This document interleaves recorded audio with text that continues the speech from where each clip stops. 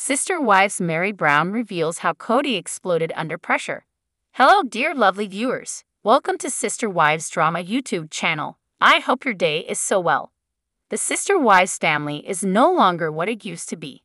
The once loving and jovial Cody Brown, who shared special moments with all of his wives, now seems a distant memory.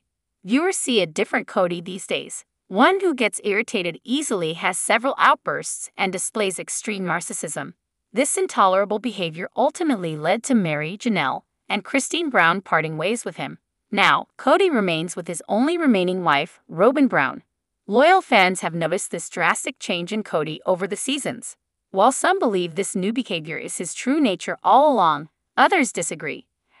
Adding to the ongoing discussion, Mary, his former wife, has revealed an important detail about Cody's behavior. So, what does she say?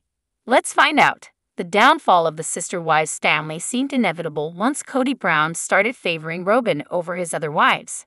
Long before the wives joined the picture, it was just Mary and Cody Brown. They married when Cody was 21 and Mary was 19.